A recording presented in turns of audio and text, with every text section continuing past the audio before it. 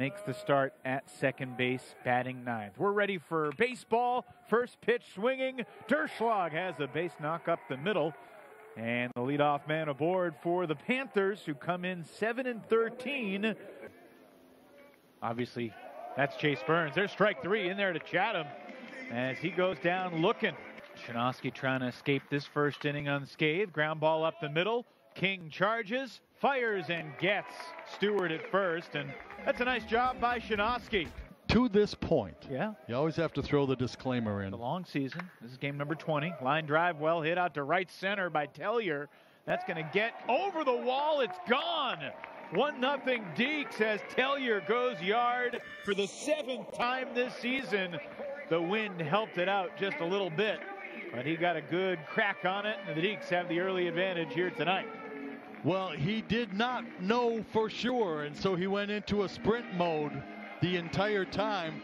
That as soon as he left the box, he was rounding the bases as fast as he could till he saw it disappear over the College World Series slide. Gets a fastball out and away, drills it into right center field for his 9th home run of the year. I'll be honest, off the bat, I thought this was a good line drive into the gap. Kind of in charge of morale.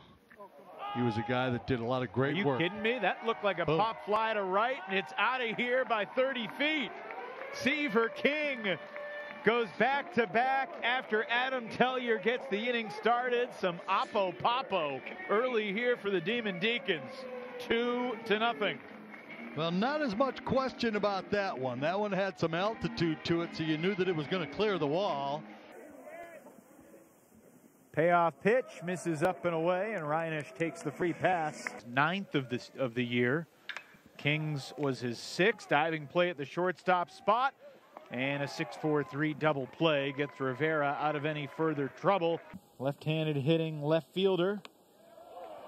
Called third strike. That's a strong start for the righty Shinosky. Oh, I stole his material.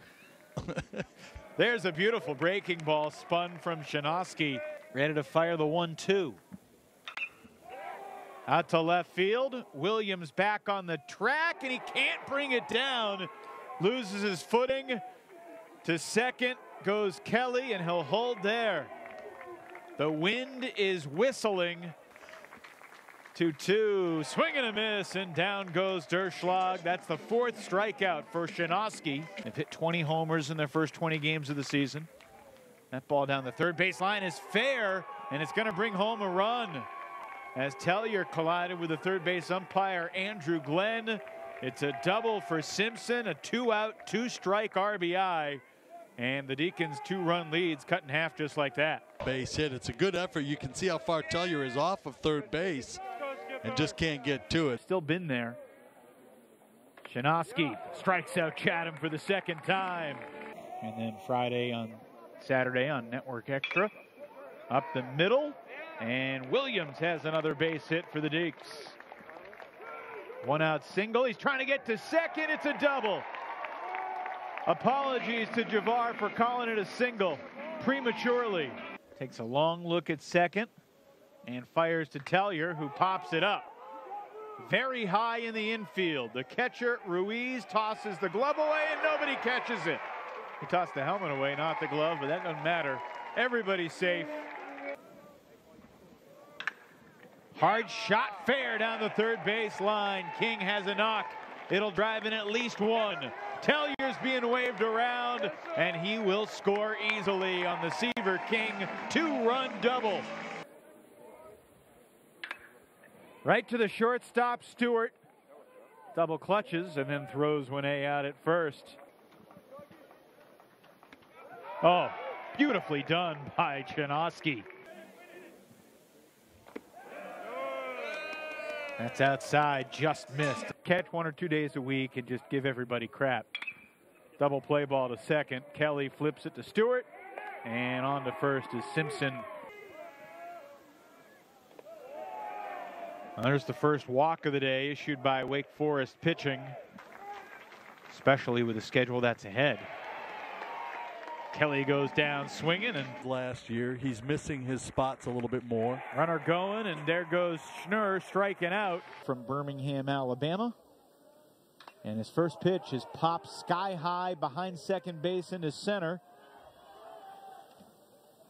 And it's Ahalt who drops it, and the Deacons have the leadoff man on. And last year, Wake Forest did not have many games where little plays like that cost them. I hated throwing it. When I was struggling on the mound, I hated throwing any place else. To third, fair ball. He steps on the base and throws to first. It's a double play. 2 for 2, 3 RBI for Seaver. This one, though, popped up.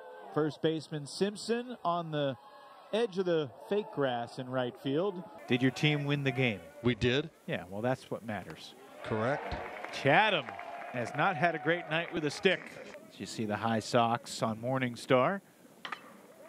Off the end of the bat, shallow center, and it will fall right near the Wake logo for a base knock.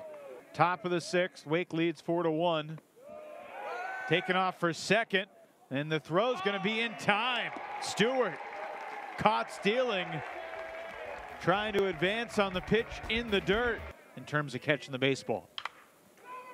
And that's a well-hit ball just inside the bag at first into the right field corner, and Klingler digs for second.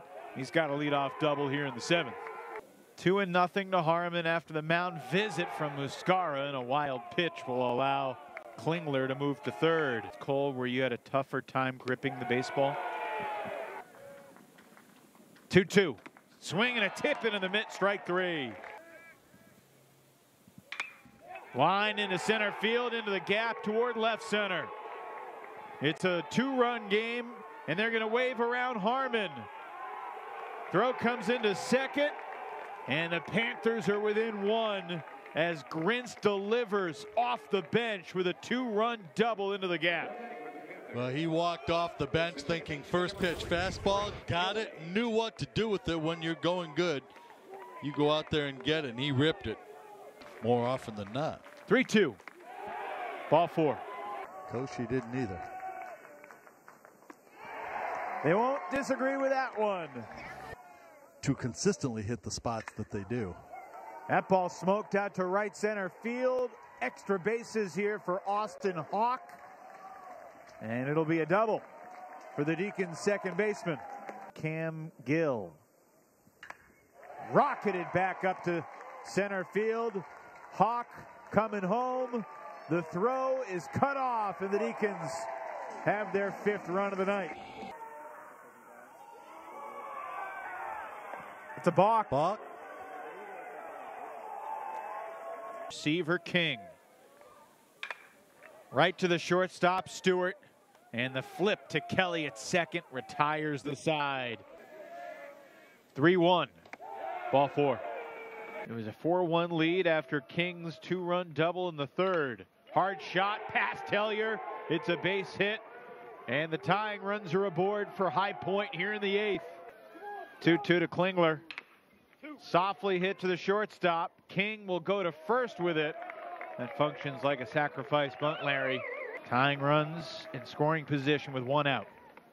And he stays with a heater, and he strikes out Harmon. To Echezarreta. And he missed.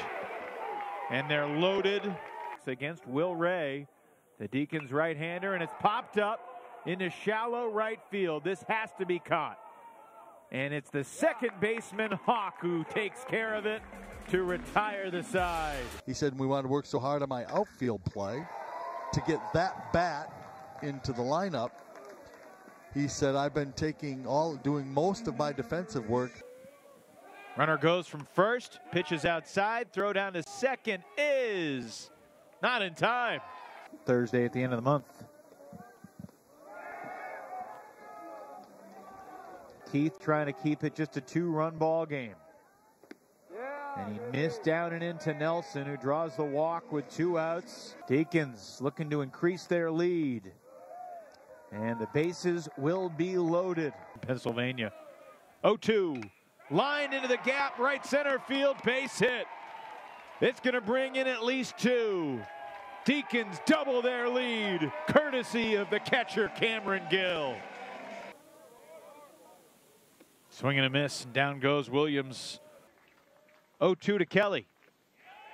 Did he go? Yes, he did, says the plate umpire, Joseph Holt.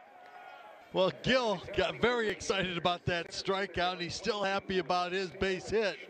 and he came bouncing out, made a quick tag, and then went to make the throw to third base, got his feet tangled up, fell flat on his face, and is really catching it from his teammates in the dugout.